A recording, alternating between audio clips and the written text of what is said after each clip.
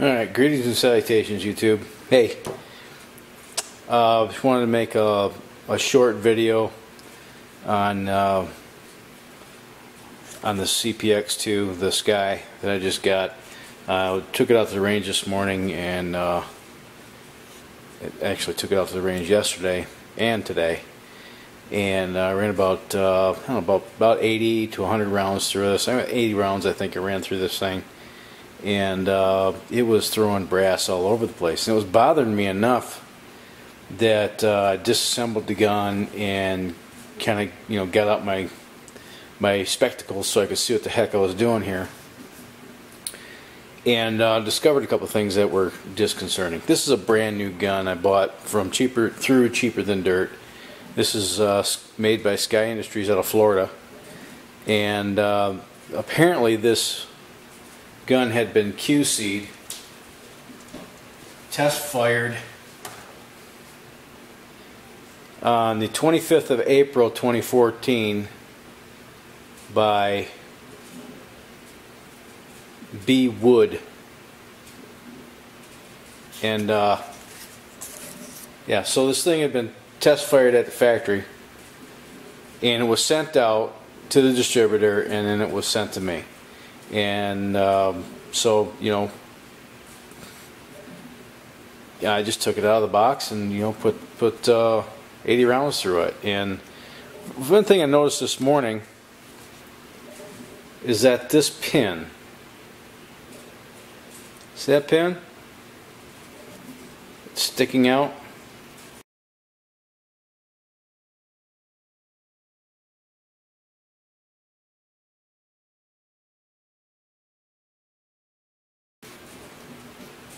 Almost 1/8 of an inch. So, and you look at the other side of the gun. Let me just break this thing down so it's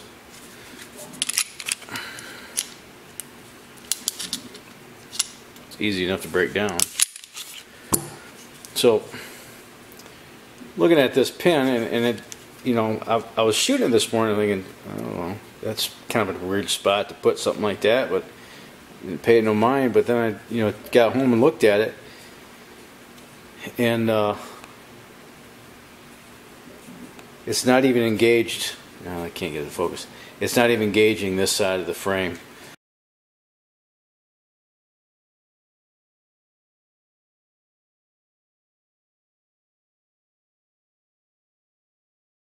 I don't know. It's weird. The first thing that I noticed is that there's a little crack.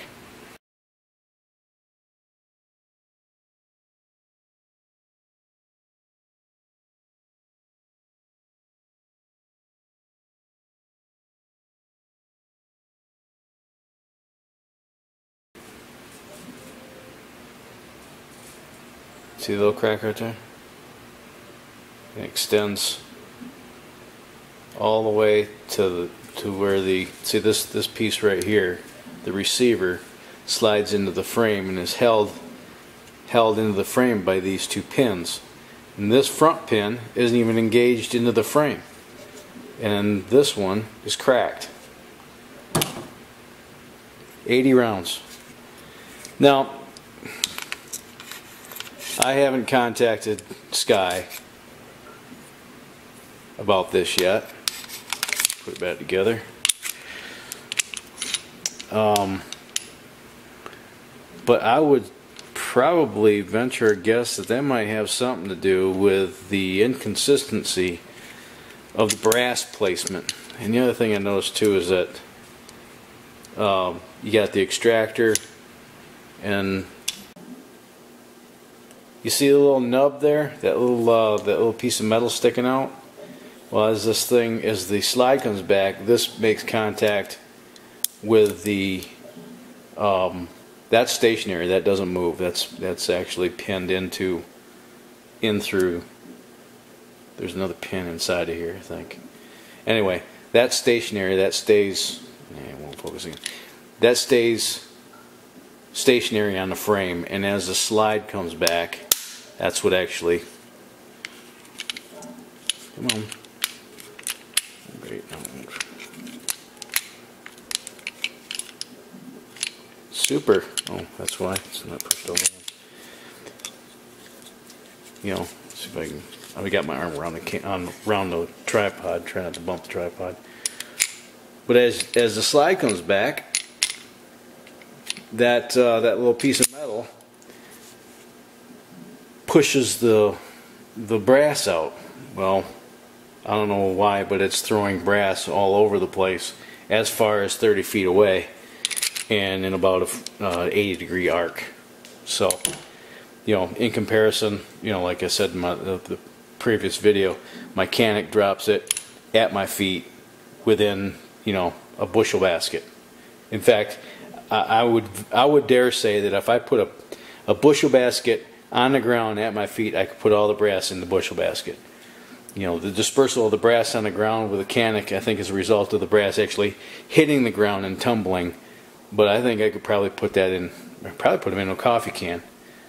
But anyway, I digress. But I'm a little bit disappointed with this particular firearm right now. We'll see what Sky's got to say about it and what they'll do about it. You know, right now it needs a frame because that thing is cracked right there.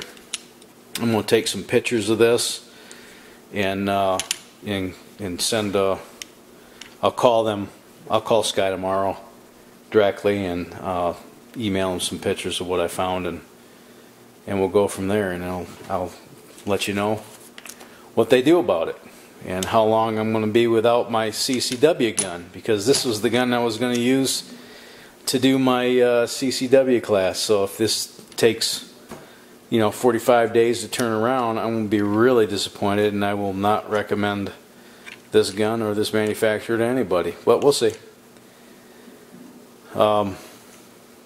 Yeah, so stay tuned.